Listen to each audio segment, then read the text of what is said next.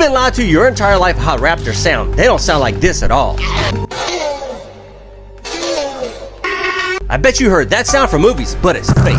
I'm gonna play you what a raptor actually sounded like. But do you know how they actually got that sound in the movies? The movie creators wanted a unique sound that no one has ever heard before. And I bet you never heard a pair of tortoises mating. They had plenty of time to sit around and watch them and record them making baby turtles.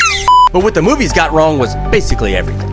Raptors were much smaller than what they show in the movies, and they are also covered in feathers like birds are today. Some of the closest relatives of velociraptors that are alive today are the Stellar sea eagle, the Eurasian bittern, and the cassowary. So in order to have an actual sound of what a velociraptor sounded like, you would have to mix all those animals together. And it's so much scarier than what's. But what's even crazier, besides me, is that you would get chills down in your bones when you heard this sound.